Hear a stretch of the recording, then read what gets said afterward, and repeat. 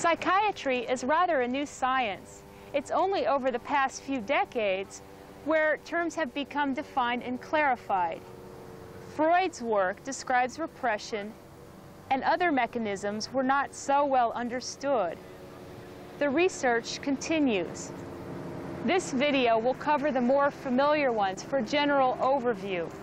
This presentation is made with a geriatric population of 3 South, NPI, UCLA in mind. No one defense mechanism is used by a person. People use a combination of defenses. However, for the purpose of understanding and breaking things down, we will focus on only one defense mechanism at a time. Repression. Repression is the basis of all defense mechanisms, and other defense mechanisms reinforce it. Repression is initiated to keep anxiety-provoking feelings and thoughts that would disrupt self-concept from consciousness. It protects the self from a traumatic event until the individual can deal with the shock.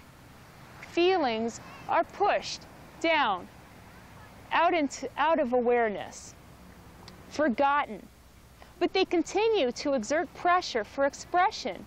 It takes energy to maintain this. People who are stressed out may not have that energy to maintain the repression. Feelings may come to the surface and be expressed. Nursing intervention needs to be supportive and protect the client's defenses. After the initial shock has lessened, the client's anxiety will be decreased, and the person can be assisted to look at the traumatic event. Dissociation. A person is in conflict over significant others' disapproval of some aspect of self. So,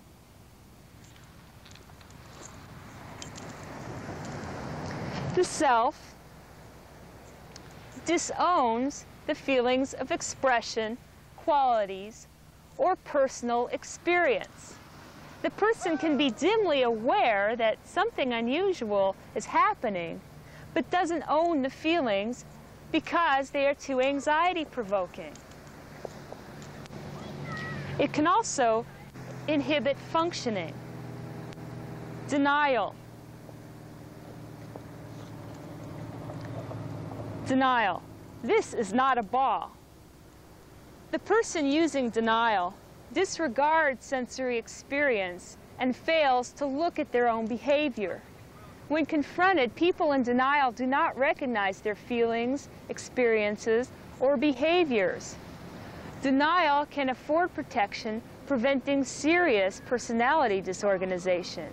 However, denial can also prevent the person from problem solving and obtaining the help that they may need. The nurse needs to assess how the patient is using denial and when it is keeping the person from healthier solutions. The nurse can focus on instances where the patient may be starting to deal with the reality. Maybe this round object can bounce. When the person is assisted in recognizing he has other resources and can still be productive through different ways, the need for denial will decrease. Intellectualization and minimalization. It's only a ball. In minimalization, the anxiety-provoking feeling is so overwhelming, the person tells himself that the threat is much less than it is. This makes it easier to cope by decreasing the anxiety. People using intellectualization become detached from the emotional content of the material. They have a knowledge about it, but they are not in touch with it. The nurse who asks how their knowledge base relates to them personally opens the person to explore their emotional reactions.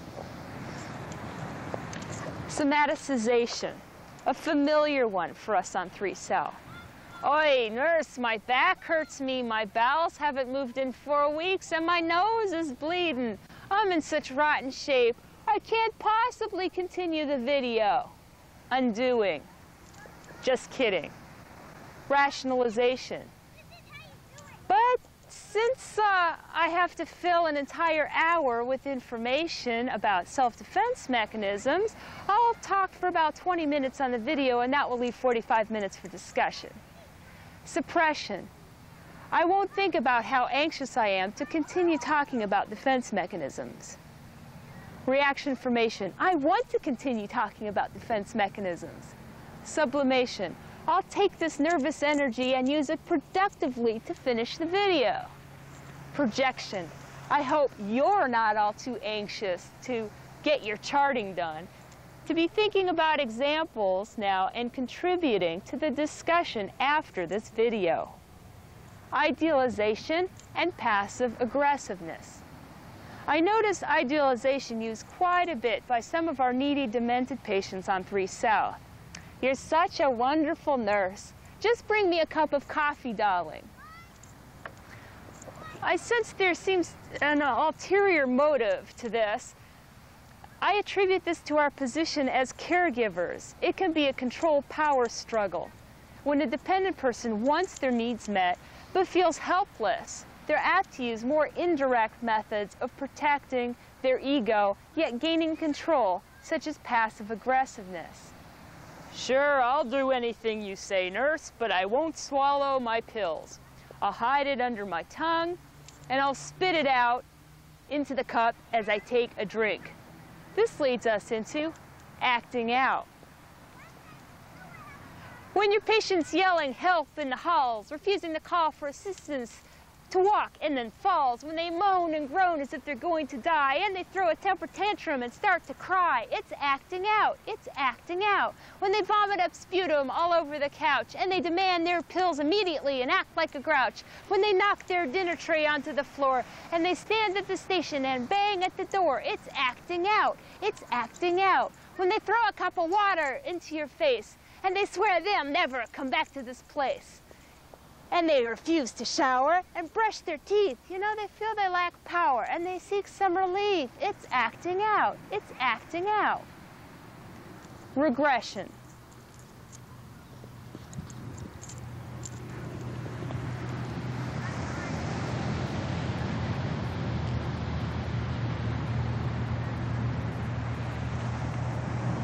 Hi, my name is Augie Mugawumph. I'm here to talk to you about regression. Augie, would you quit sucking your toe and tell them about regression? Oh, sorry. Regression is a return to a previous stage of development or functioning to avoid anxieties involved in later stages. People return to earlier modes of behavior previously given up. This defense mechanism is often the result of a disruption of homeostasis at a later phase of development. Thank you, Augie. You're welcome. According to Annie Clervon, in her article, Treating Regressed Elderly Patients, the nurse needs to think about what developmental level the patient has regressed to. How is the health status of that person? And what support systems do they have available? And whether they're involved in those support systems or not. The regressed patient is using a more primitive coping mechanism from an earlier time. The unmet dependency needs resurface. Even so, the person is still an adult and needs to be treated as such. Baby talk is unnecessary. It's used with infants because they hear the higher pitches better. With adults, as nurses, we need to respect their dignity and educate significant others to do the same. Therapeutic touch can be reassuring to them and give them a sense of security, that somebody cares. Avoidance. Hey, Heidi, come back. Come on, Heidi. Come on back, Heidi.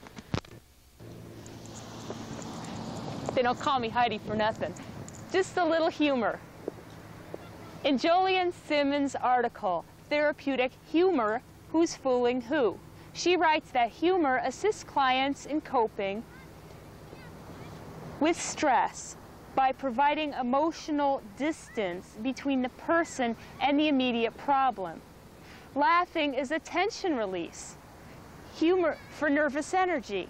Humor can block feelings of apprehension and panic. It allows patients to bring up uncomfortable subjects. Be aware and listen for indirect messages. With clients who appreciate humor, the nurse can initiate humor in her interactions to assist the client in gaining another perspective on problems facing them. Think about the appropriateness of humor, but also consider the significant impact humor has on helping people feel better and relieving tension and making situations more tolerable for both the patient and the nurse.